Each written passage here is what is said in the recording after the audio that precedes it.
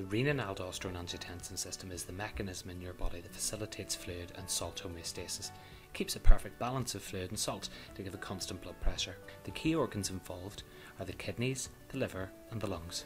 The liver creates angiotensinogen, which when exposed to the enzyme renin, which is created by the juxtaglomerular apparatus in the kidneys in response to decreased perfusion or blood pressure, will convert to angiotensin 1.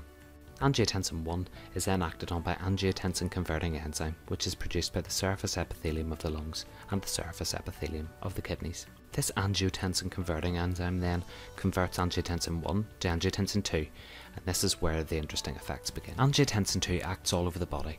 It increases the sympathetic tone, or the fight or flight response, increases the kidney's tubular absorption of sodium and chloride, causing the water in the nephrons in the kidney to re-enter the main blood vessels rather than being urinated out, thus improving blood pressure. It stimulates the aldosterone production, which in turn also promotes sodium reabsorption and therefore water retention, improving blood pressure. Angiotensin 2 produces marked vasoconstriction in arterioles, thus increasing blood pressure too. Finally, it acts to increase antidiuretic hormone secretion, which is also known as vasopressin. Vasopressin is secreted by the posterior pituitary.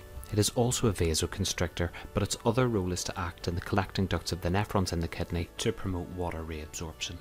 All of these factors improve the blood pressure, and if you remember the poorly perfused juxtaglomerular apparatus in the kidney that was creating all that renin, well, suddenly it's not so underperfused anymore.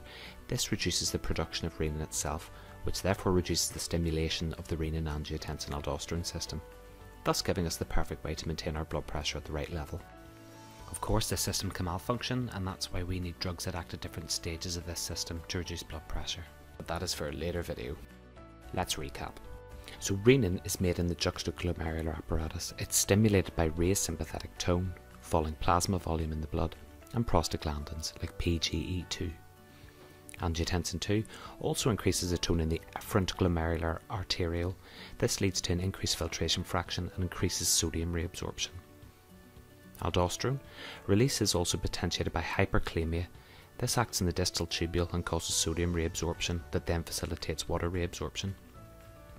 Antidiuretic hormone or vasopressin causes passive absorption of water from the collecting ducts, concentrating the urine so it holds on to water for the body. Surgical stimulus can also cause ADH secretion. Another one to be aware of is atrial natriuretic peptide that increases sodium loss by increasing glomerular filtration rate and blocking sodium reabsorption from the proximal collecting duct. It's important to realise that all positive stimulation of the renin aldosterone angiotensin system can increase blood pressure.